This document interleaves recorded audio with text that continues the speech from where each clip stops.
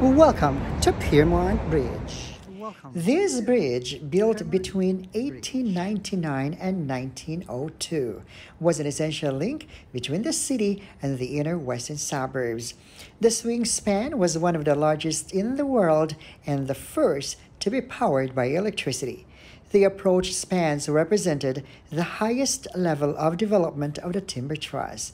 Designed by Percy Allen with assistance from J.G.C. Bradfield and Gordon Edgell, its Australian design and construction made it a source of pride to all Sydneysiders. Dedicated by the Institution of Engineers, Australia and the Darling Harbour Authority, 1992.